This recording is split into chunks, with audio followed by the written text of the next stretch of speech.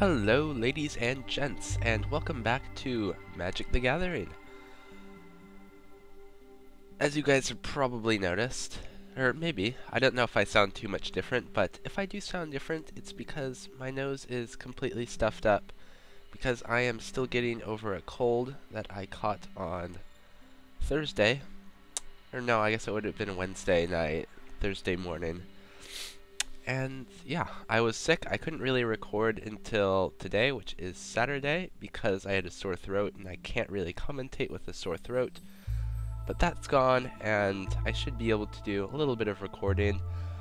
Sorry for the lapse in videos again, even though I keep promising. You know, just stuff keeps coming up, but it is the winter break, so hopefully we won't have to worry about that anymore. We've got another match for you guys. We're going up against Tezzert. Hope I'm pronouncing that right. He's a guy who focuses on artifacts, which are a specific type of card that are usually... His cards deal with artifacts specifically and not other types of creatures or magic cards. You guys will see how it works though. So we're going to pick a random deck here. We're going to get Dragon's Roar again. I'm not sure how good this will be against Tezzert, but we'll just have to go ahead and see. Oh man, yeah, but it's been a rough couple of days. I did go to see The Hobbit midnight premiere, and that was fantastic. Loved it. Would see again. 10 out of 10. Okay, all the cards I have cost quite a bit of mana, so I'm going to draw a new hand here. That one's pretty good, a red spell. That'll heal me, and I've got two of them. I've also got this guy, so I can put down pretty easily. It's after effect. When he dies, everybody gets -1/-1. Will be pretty useful against some of Tezzert's creatures. Burst Lightning, always good to have. Kicker 4, that means if I pay 4 extra mana, it'll have an extra effect. In this case, this would normally do 2 damage, but if I kick it, it does 4 damage. Kind of a high cost, but and this figure, creature gets -2/-2. That would kill a lot of stuff he has on the field, so that's a pretty good card. So this is a decent starting hand, and we get a creature to put down immediately, which is great. Let's see what he's going to do here. Black mana. He has 3 different types of lands, I believe, because artifacts are generally colorless, which means they aren't associated with any type of mana, and therefore can be summoned with whatever mana. That means that most of their mana costs are just like this 2 here. It doesn't have a color requirement. If I get some more mana here, though, I'm going to kind of need it here. But I can start putting these down, so once I start getting some real red spells, then I can start healing myself. Might as well get that 1 point of damage. And I do. So let's see. 2 mana is generally where he can start putting down creatures here. But he goes for a Terramorphic Expanse, which basically means he can choose any color mana he wants if he taps this and sacrifices it. Kind of a questionable card, because for most of his spells they don't require a specific color, but I guess it would be useful if he happened to. That's kind of weird. I've gotten all blacks so far, even though I shouldn't, in theory. Another creature, or doesn't really matter, but let's put down another Dragon Claw, so I can get that 2 points of life back for every time I cast a red spell. I'm having mostly black spells, which is kind of weird, considering this deck is mostly red spells. Get another point of damage. He's going to put down a land card, and I would be highly surprised if he didn't summon something this turn. Puts down another Terramorphic Expanse, and what has he got? Ooh, that's a good card. That is a very good card. Basically, if he taps that creature, every artifact he puts on the field gets +1/+1 permanently, which is really bad, and I want to kill that thing as soon as possible. So I'm going to go ahead and use my Burst Lightning, because that threat needs to be dealt with. Like that. Zap. And I get +2 for that, because that was a red spell. And I can still put down my giant Scorpion.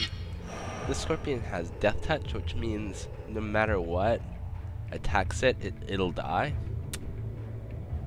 But yeah, even though it has measly 1, it'll kill anything.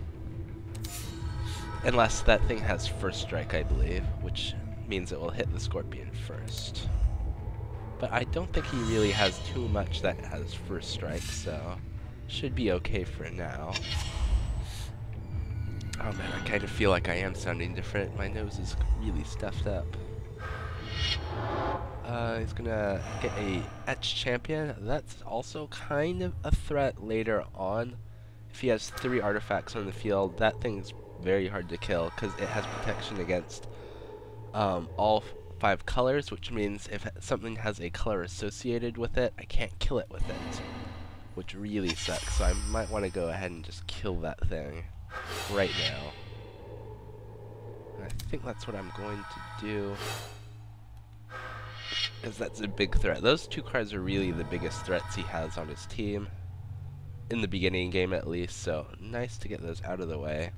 I'll attack with both my guys. Death Touch is not applied to players, so I can't just one-hit KO him. That would be a little bit overpowered.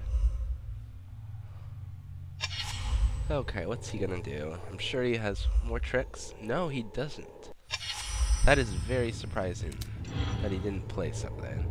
And I'm just playing by draw now, because I don't have very many cards, which is unfortunate.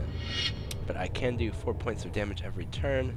That's going to pressure him to do something here. Well, 4 damage isn't a whole lot. If that racks up, it's bad for him. Aha! Sculptor. That means all artifacts he has cost 1 mana less. 1 colorless mana, that is. Kind of a threat. Kind of a threat, not gonna lie. If he blocks anything on my team, it'll die, I believe. Because even if he kills this, this goblin will do 1 damage to him, and then the -1/-1 will kill him off. So I can still safely attack with everything.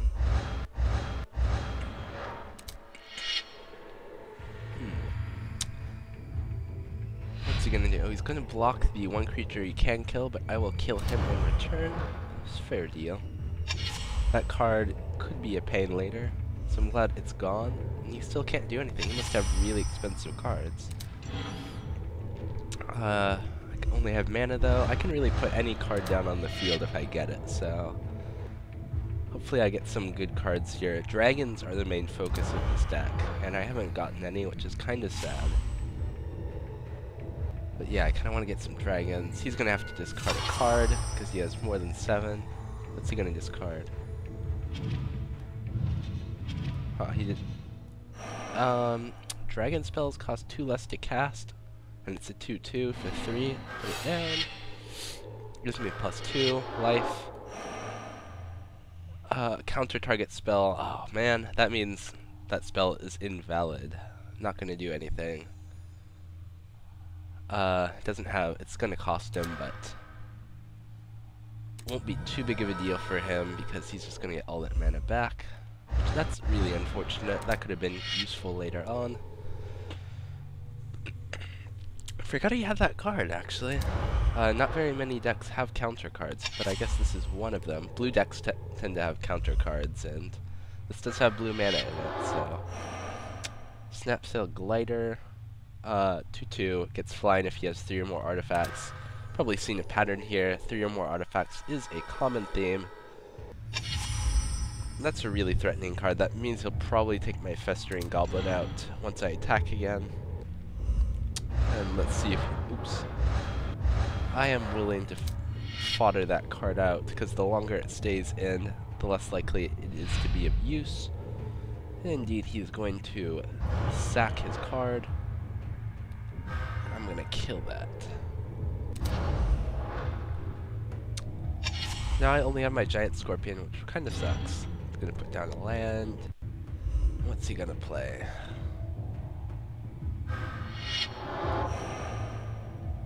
No maximum hand size. That kind of sucks because he was just kind of stalling. Oh, that's really bad.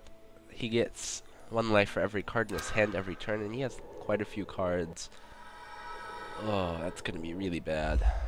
I have to force him to play more cards, which I can't really do, unfortunately. Gonna go ahead and attack, even though he's gonna be gaining crazy amounts of health every turn now. I really need dragons. I don't need land. This point, stalling was working in my favor, but at this point, oh my god, more land. I don't need more land. Getting mana swamped here. Don't need it. I can afford anything in my deck. Come on. He's just gonna keep healing the more he stalls. That card is the anti-stall card for me. So you gotta put down. Oh, that is the one card I did not want to see. Sphinx has flying, and whenever it enters the field, my life becomes 10. Or I guess he gets to choose. Yeah, he gets to choose, but that would be stupid to put it on him. So all that hard work, mana. Ooh, finally I get a creature that has flying and haste. So that's pretty good. Get that 2 life. Now I'm wondering, I can't attack with it, but should I? I think I need to really pressure him. If he blocks any of those, he'll die, which is good. So let's see what he'll do here. Yeah, I was thinking he might not block anything, which is okay by me, I guess. Kind of bad because he's still gonna keep healing, and I don't have that much life anymore, so that Sphinx is a huge threat. But he doesn't attack with it, which is surprising. Puts a 6/4 down. That sucks. That means I'll probably keep my Scorpion on defense from now on. Ooh, -2/-2. That is not useful though, because that can't kill anything. Let's see how he reacts. Hopefully he sacks that card. I really want him to sack it, and he does. Stop timer. Oh wait, because this is -2/-2, that means I can save my dragon here. Use that on the Sphinx. It cannot kill my dragon now, and that Sphinx is dead. Awesome. And that guy won't dare attack while my Scorpion's on defense because it has Death Touch. He's going to sacrifice an artifact, and he's going to sacrifice the artifact that's keeping him in the game, and that could morph into anything. Hopefully it's not anything good. That's an okay card. It's 2/1 flyer with Death Touch. That does counter my dragon though, which does suck. He's going to put another artifact down. Whenever he puts a land down, he can pay 2 mana and draw another card, which sucks, but that's at least he's not going to be healing every turn, which is great. And I get one of my better cards, the Flame Blast Dragon. It's a 5/5 with flying, and if I pay a red mana plus any number of other manas, I get to do that much damage to a creature or player. And with my unlimited, not unlimited, but high amounts of land, that's a devastating creature. That's going to take him out of the game, most likely. Because I can pay, I think I have 10 mana, so I can do 9 damage every turn with this card to anything I want. Might just take out that owl just to be safe, because that owl does check both my dragons. Puts down a glider. That thing will have flying now, because there are more than 3 artifacts on his side of the field. Unfortunately, I'm starting to get my life back, but okay, I can do 10 damage now.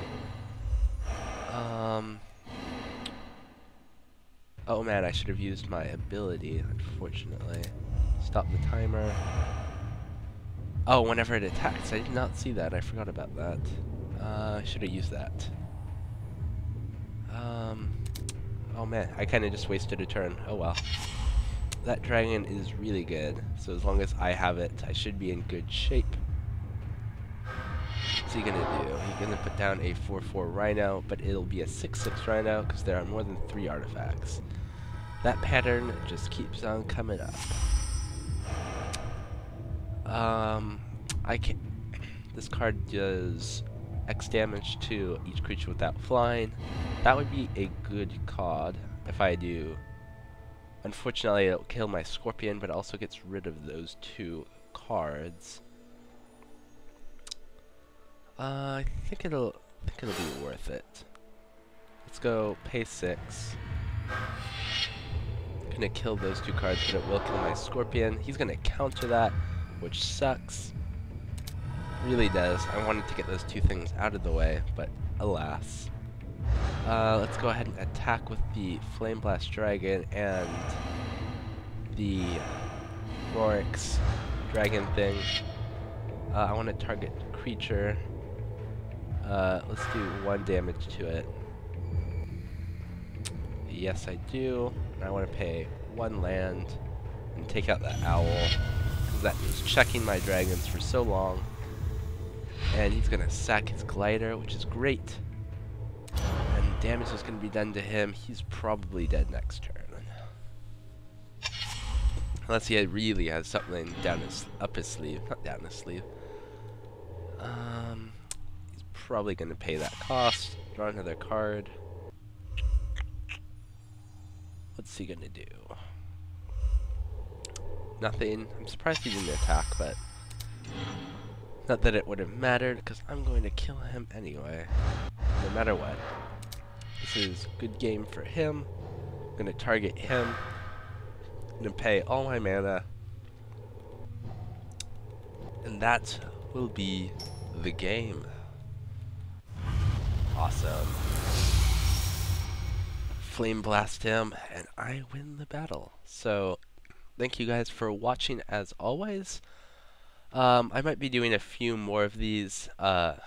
It's really hard to do Minecraft and stuff like that, because if I play it for too long with my cold, I start getting a headache, and that's no good. That would make it really hard to commentate over, let alone do other stuff in the background. But I have been working on both Feed the Beast and 4-Pillar Survival a little bit, so hopefully sooner rather than later new episodes of that will be coming out. But as always guys, I'll see you next time. Bye guys.